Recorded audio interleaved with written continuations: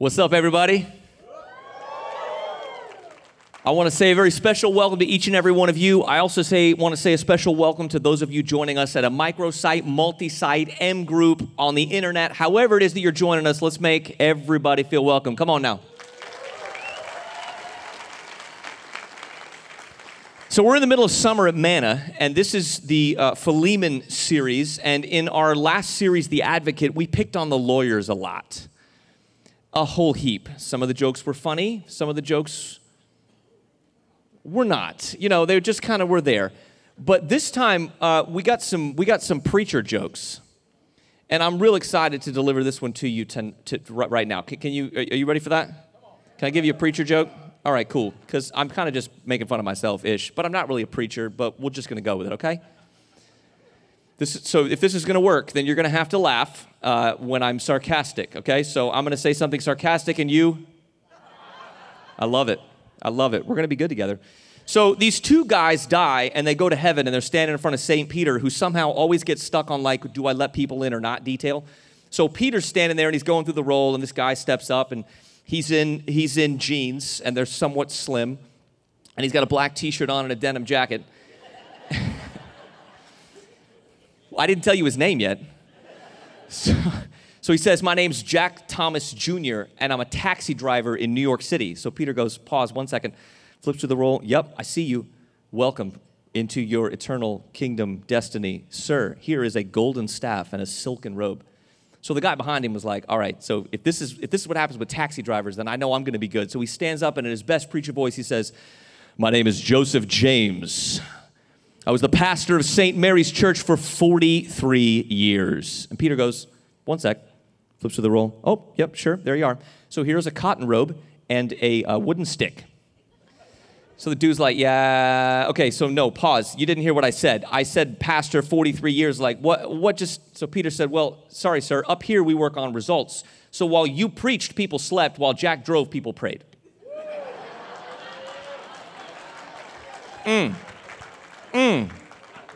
That's good. All right. Speaking of nothing to do with that, we're in the midst of a series on Philemon. And last week we looked at Paul. This week we're going to look at Philemon. And the next week we're going to talk about the protagonist, Onesimus. So today we're going to focus on Philemon, and we're just going to walk through this one or two verses at a time. Now there's only one chapter in Philemon.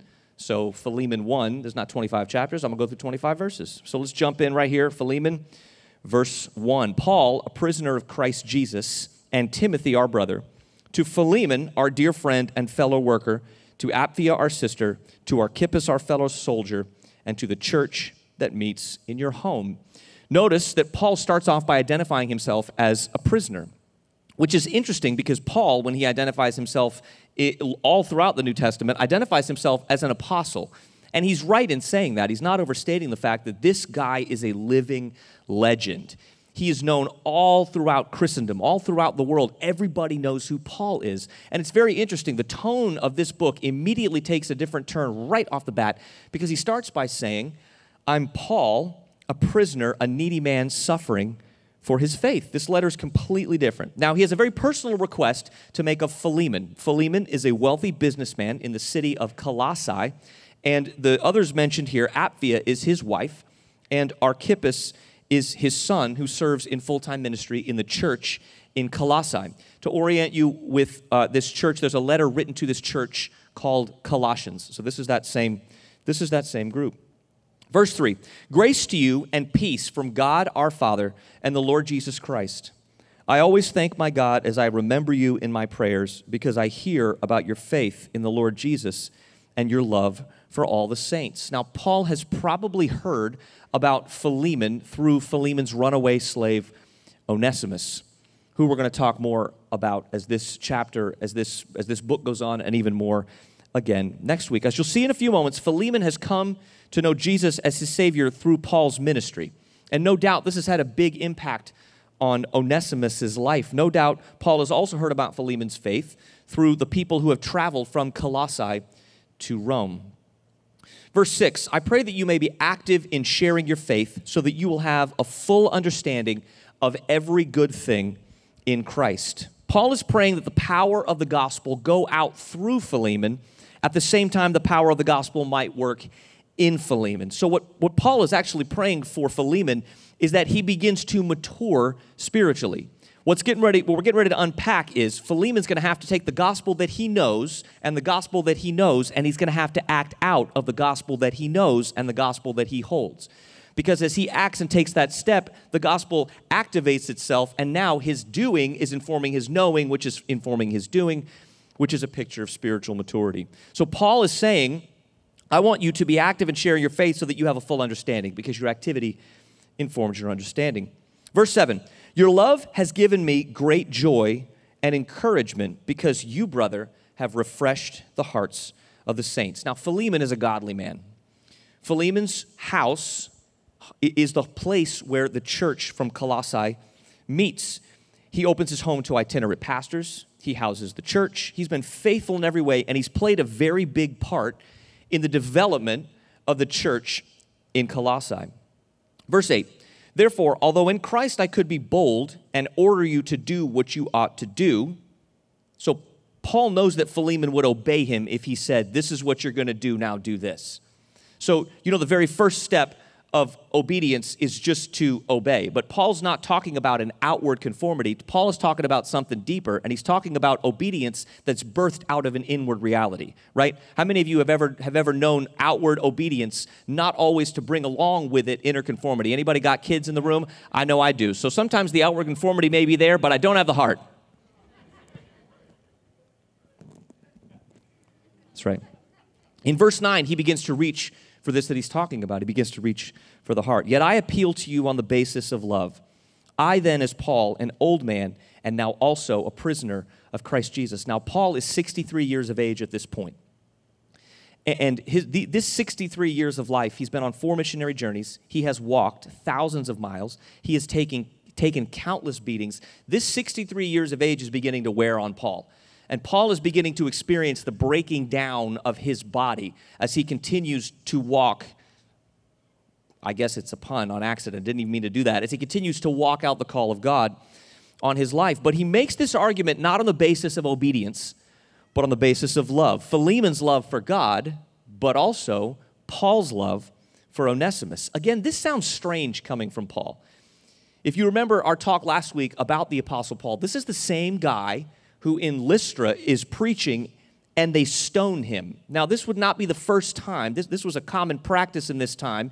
This would not be the first time this group of people had stoned anyone. So Paul is stoned, some historians believe, to the point of death and appearing dead. Some historians actually believe he was stoned to death, and the Holy Spirit raised him again. I kind of tend to fall into that camp because this is not the first time this group has stoned somebody, so it's not like they're just heaving stones and going, well, he kind of looks dead. I mean, they probably checked on him or something, right? He stands back up and walks back into the city and continues to preach. This is a dude who, he's pretty rough. He's pretty rough and tumble. If you're familiar with the Peter-Paul circumcision debate, read what he says about that whole thing. He doesn't often mince words. But notice the term that Paul uses for Onesimus in verse 10. He's appealing on the basis of love, not obedience, which is interesting for Paul. But then he goes on in verse 10 to say something very interesting for Paul. I appeal to you for my son, Onesimus, who became my son while I was in chains. Now, Paul has not gotten married. He's not gone to Rome and gotten married and had a kid. And even if he did, you do the math enough to know that if he had a kid in these couple of years, he's not going to send him back on a journey to Colossae on his own. So this is not his physical son. This is a son in the faith. But he only ever uses that nomenclature, that term, one other time. And it's for his number one disciple, Timothy. In many ways, Paul views his continued legacy through the church to be carried on by this guy, Timothy. Timothy was born to a Greek father who has passed away, and he was raised by his mother and his grandmother. And Paul has taken him on journeys now with him, and he loves this kid so much. As a matter of fact, in Philippi, stuff starts to get crazy, and Paul, who has a time or two before pulled out the Roman citizen card, which gets him out of beatings. So he's played this card before, but interestingly enough, in Philippi, he doesn't do that. Now, why would he not pull out the Roman citizen card and say, whoa, hold up, you can't beat me without a trial? Why would he take the beating without saying anything? He had Timothy on his second journey with him. He and Timothy are together. Timothy is a Greek, a Jewish Greek, who is not a Roman citizen. So if Paul plays the Roman citizen card, that crowd's going to beat somebody. And Paul wasn't going to let that beating go to Timothy. His love for Timothy is really deep. So for him to call a runaway slave Onesimus his son, this is significant. Onesimus is special to Paul, and this is why he's being so tender in this letter. His heart's wide open. Now, we know that Philemon has every right, and some would say an obligation under Roman law, to put Onesimus to death. He's a runaway slave who we're going to find out in just a minute has probably stolen something from Philemon, and unless there was going to be an uprising, the way the Romans kind of held control over people was through acts of cruelty. And so some would argue that Philemon has an obligation to punish Onesimus. Now, Onesimus has become a believer while under Paul's ministry, while he's on house arrest in Rome, which raises some questions. How did that happen? And how did Onesimus make it to Rome? And did he run into Paul, or did he go looking for him? I mean, Rome's not Hope Mills. Hope Mills, that's not a slide on Hope Mills. I'm just saying it in Rome. It's a big city, right? Did he look for Paul? Did he run into him? He knows that Philemon knows Paul, and that could mean trouble for Onesimus. So why is he interacting with Paul? We'll answer those questions next week. But for now, we understand that not only has Onesimus become a believer, but he's grown in his faith, and he's become a co-worker of Paul. An important co-worker. Paul says, I need him. I need this guy. He's become like his very own son, and Paul loves him like a son. Remember in verse 9, I appeal to you on the basis of love. His love for his son in the faith, Onesimus. Formerly he was useless to you. I'm in verse 11. Formerly he was useless to you, but now he's become useful both to you and to me. Paul is making a play on words here because the name Onesimus literally means useful. Useful or profitable. Paul is in effect telling Philemon, the guy did you wrong before he even ran away, and he wasn't even super useful, but now he knows Jesus. And he's helped me, and he's been useful to me in many ways. Now he's become necessary to me in my old age through this very tough time. I need him, and I love him like a son. Now, I could see how Onesimus would be useful to Paul. I could see how companionship in this time in Paul's life, I could see how Onesimus could become useful to Paul. But how could Onesimus become useful to Philemon again? As we'll see in a few minutes, the likelihood is that Onesimus has offended Philemon in more than just running away as his slave. See, the distance between Colossae and Rome is 5 days' journey if the weather's good. If it's not like it currently is here in the Fayetteville, Bragg region and dumping down rain every 4 minutes. It's a 5-day journey if the weather's good, and those 5 days on foot also include, it's 1,000 miles, 5-day journey, 1,000 miles. It also includes 2 sea voyages.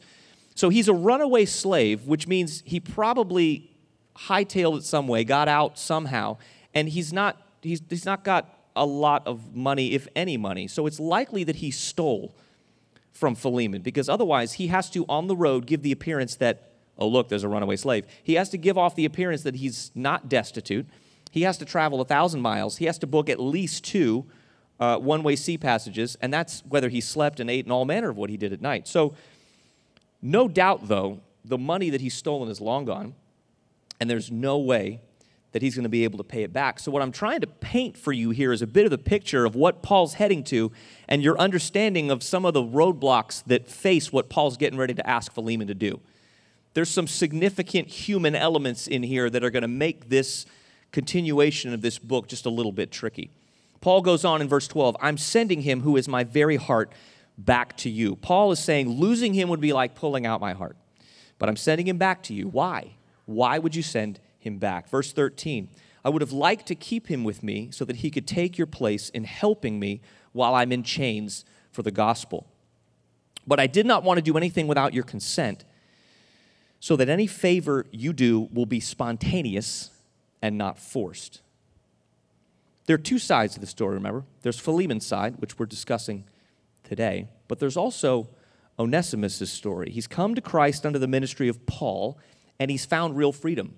He's found freedom from sin, but now he's being asked to go home and present himself to his former master, a man from whom he has stolen, a master from whom he has run away, and I wager Onesimus probably knows what happens to runaway slaves who get caught.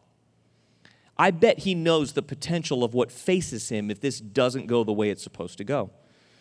God is at work in two hearts here, and both are going to have to reach pretty deep. Onesimus is facing potential death if Philemon turns him over to the Romans and decides not to forgive him. So you ask, why go back at all? Onesimus, why would you go back at all?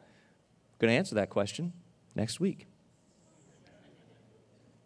But Philemon, a man described as loving, faithful, generous, etc., is having to have a gut check here. It's obvious where Paul is heading.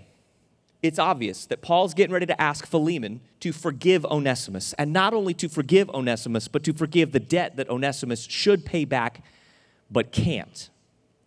Now, Philemon stands to lose on two levels here. He's going to lose any investment he's made in Onesimus as his slave. He's going to lose that completely. And if he forgives Onesimus and restores him, he's also going to lose whatever it is that Onesimus stole from him.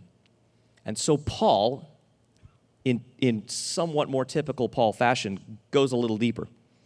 Verse 15, perhaps the reason he was separated from you for a little while was that you might have him back for good, no longer as a slave, but better than a slave, as a dear brother.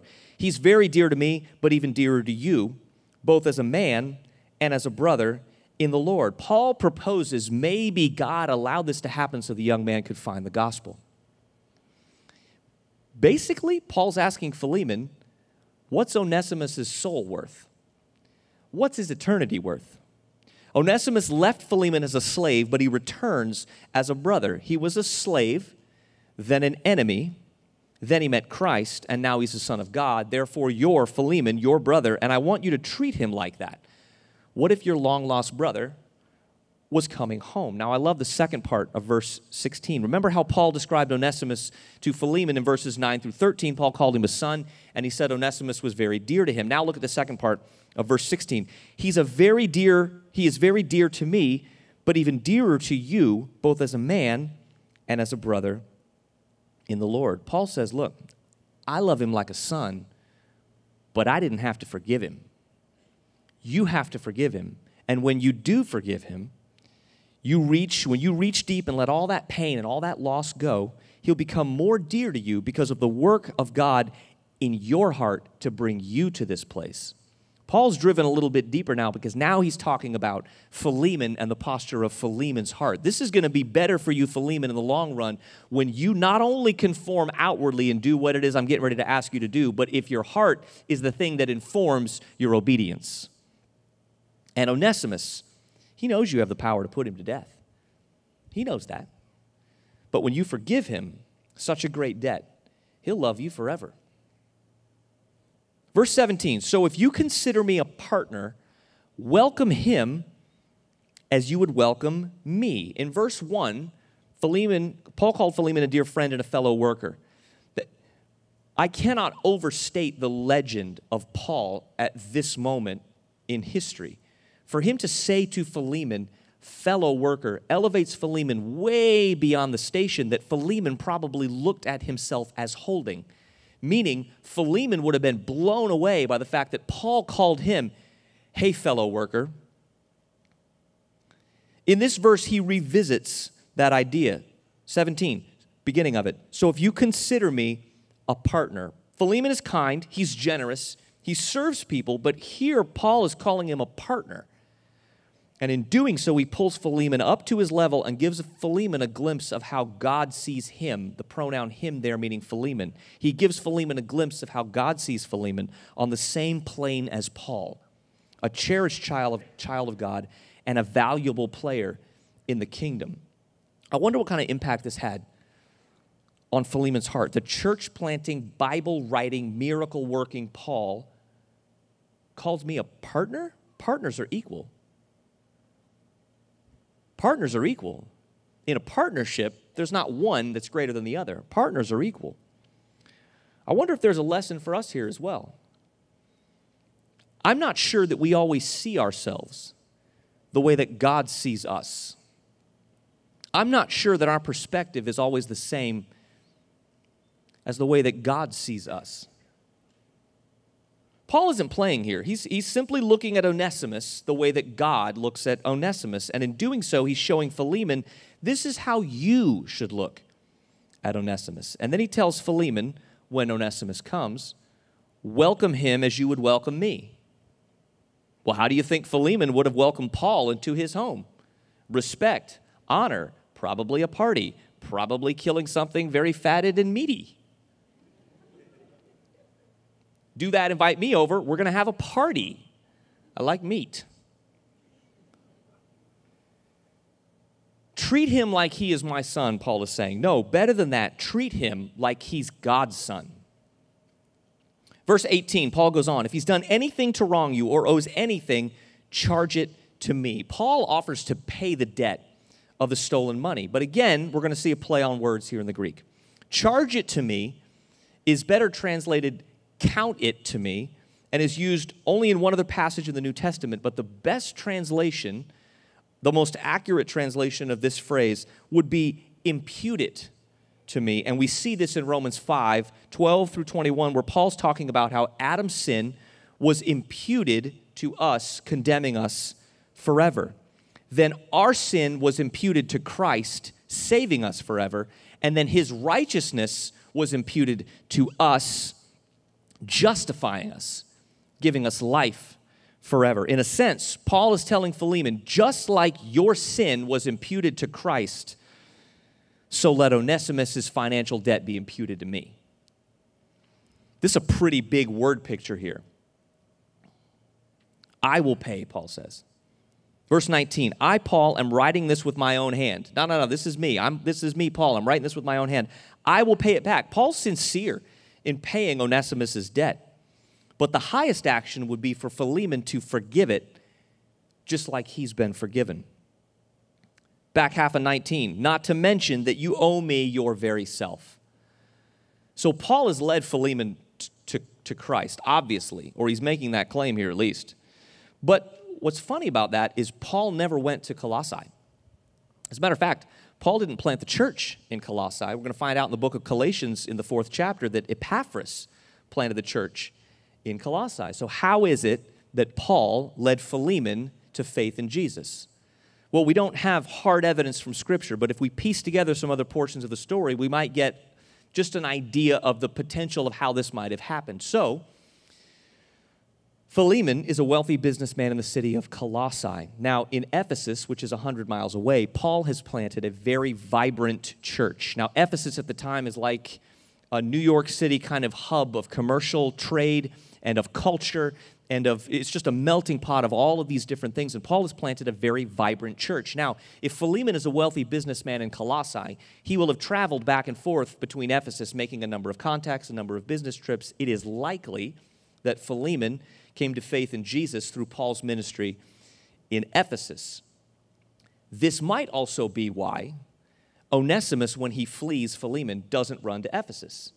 Think about it. You got 100 miles to a big old massive honking city where I can hide, or I've got 1,000 miles to Rome. Why would I go 1,000 miles to Rome? Because he knows that Philemon is constantly in the city and has a number of contacts. It's possible that the reason that Onesimus, possible, I didn't say guaranteed, don't go put this on the test, but it's possible that Onesimus fled to Rome to avoid the network of contacts that Philemon had made. In all of Philemon's business dealings, he feared he might run into Philemon there. So Paul is reminding Philemon, I'm asking you to have compassion on a man that I led to the Lord, just like I led you to the Lord. Let's pick it up in verse 20. I do wish, brother, that I may have some benefit from you in the Lord. Refresh my heart in Christ. Confident of your obedience, I write to you, knowing that you will do even more than I ask. Paul is confident that Philemon is going to receive Onesimus not as a slave, but as a brother. Further, he's confident that Philemon is going to forgive. Can hardly speak. Further, he's pretty confident that Philemon is going to forgive the debt of the money that Onesimus stole from him, even though Paul is willing to pay. But we don't have that answer in this letter. The question then remains, what became of Onesimus? Did Philemon forgive him? This is the last time I'm going to tell you that that's coming next week. But let me just say to you, in the study for the preparation of this message, what you find out about Onesimus, it's like the hook to the best song you've heard. It's like the punchline to a good joke. It's like it is mind-blowing. You cannot miss what happens to Onesimus as a result of this letter. It's just, I guarantee you're going to be shocked. Continuing on in verse 22, and one thing more, prepare a guest room for me because I hope to be restored to you in answer to your prayers.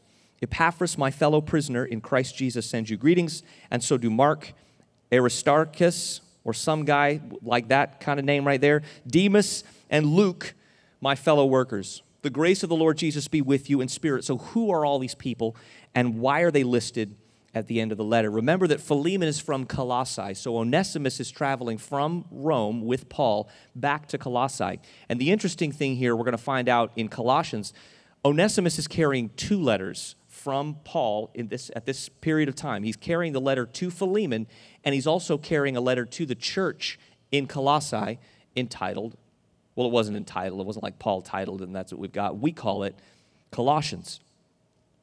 So to understand more about who these people are, let's take a look at the final greeting in the letter to the Colossians. This is in Colossians chapter 4, verse 7 through 18. Tychicus, a traveling companion of Paul, will tell you all the news about me. He is a dear brother, a faithful minister, and a fellow servant in the Lord. I'm sending him to you for the express purpose that you may know about our circumstances and that he may encourage your hearts. Fun part, verse 9. He's coming with Onesimus, our faithful and dear brother. Notice no mention of his former slave status. He's carrying, imagine if you will, he's carrying both these letters, one under one arm, one under the other. One says to Philemon, forgive this dude and restore him. The other already has him in that status. Kind of cool. He's coming with Onesimus, our faithful and dear brother. Notice no mention of his former slave status, who's one of you from Colossae. They will tell you everything that is happening here, and Onesimus has just been elevated to co-worker and co-laborer with Paul, because now he's got information that he's going to communicate from Paul to the church in Colossae. My fellow prisoner, Aristarchus, another faithful companion of Paul, he was with Paul in the riots in Ephesus, sends you his greetings, as does Mark, the cousin of Barnabas. You have received instructions about him. If he comes to you, welcome him. Jesus, who's called Justus, also sends greetings. These are the only Jews among my fellow workers for the kingdom of God, and they have provided a comfort to me. Epaphras, this is the dude who in all likelihood planted the church in Colossae. Epaphras, who is one of you and a servant of Christ Jesus, sends greetings. He is always wrestling in prayer for you that you may stand firm in all the will of God, mature and fully assured. I vouch for him that he's working hard for you and for those in Laodicea and Hierapolis. It's likely that Epaphras planted those two churches as well. Our dear friend Luke, the doctor, and Demas send greetings. Give my greetings to the brothers at Laodicea and to Nympha and the church in her house. After this letter has been read, see that it is also read to the church of the Laodiceans, and that you in turn read the letter from Laodicea. These are called circular letters. Paul wrote them with the intent that they be read at their destination, but in the stops, the churches along the way, and even continuing on from there. The purpose, so Ephesus was a circular letter as well. It was written to the church in Ephesus, but it was meant to inform all the churches along the way and then be read and passed around from there. Tell Archippus, this is Philemon's son, tell Archippus, see to it that you complete the work that you've received in the Lord. I, Paul, write this greeting with my own hand. Remember my chains. Grace be with you. So before we close, let me give you 3 brief takeaways from this talk on Philemon, the book of Philemon, focusing on the character of Philemon. The first, the value of a thing is determined by what someone would pay for it. And God established your worth by trading Jesus for you. Let's learn to look at people through those lenses and not through the lenses of socioeconomic status, age, race, looks, intellect. Treat every believer like a brother and a sister, and every unbeliever like a potential believer. The price that was paid for you gets to dictate your worth. Which leads very nicely to number 2, be the best you that you can be, because everybody else is already taken. God sees every believer as a vital, equal partner in his kingdom plan to planet Earth. We have a saying around here, we say it a lot. We believe that God created you on purpose, for a purpose, and placed you in history for such a time as this. That's not just preacher talk designed to amp you up. I'm telling you, God created you on purpose for a purpose, and every single believer is a part of God's plan to impact the planet for his kingdom. Now, you might say, I'm not Billy Graham, I'm not Paul, I'm not even Philemon. No, that's really beside the point, because they're called to run their race. You're just called to run yours. I'm called to be the best me that I can possibly be. I'm not meant to be my father. I'm not meant to be my grandfather. I'm not meant to be my brother. I'm not meant to be you. I'm meant to be me. And when I become the best me that I possibly can, in keeping with the price that God paid for me, the death of his only son, baby, we can change the world. Stop measuring yourself by other people's calling and other people's place in the kingdom. Stop comparing. And lastly, number 3, we owe everyone. We owe everyone, say it with me, we owe everyone honor and respect, no matter their station in life. Look at how Paul treated the runaway slave and the wealthy businessman. He treated them the same. Both were partners to Paul. Both were sons of God. Both were worthy of honor and respect. If you want people to honor and respect you, pay your dues. Honor and respect everyone. Look at people the way that God looks at people, worth the price of his only begotten Son. Bow your heads. Let me pray for you. Jesus, we thank you. Man, we were worse than runaway slaves. We were your enemy. Far from you, incapable of saving ourselves, and yet you came and led a sinless life and died on the cross that we might once again become useful in your kingdom, and we're so grateful for that. Father, I pray that each and every person within the sound of my voice right now begins the process of looking at others and even looking at themselves through the lens that you have for us.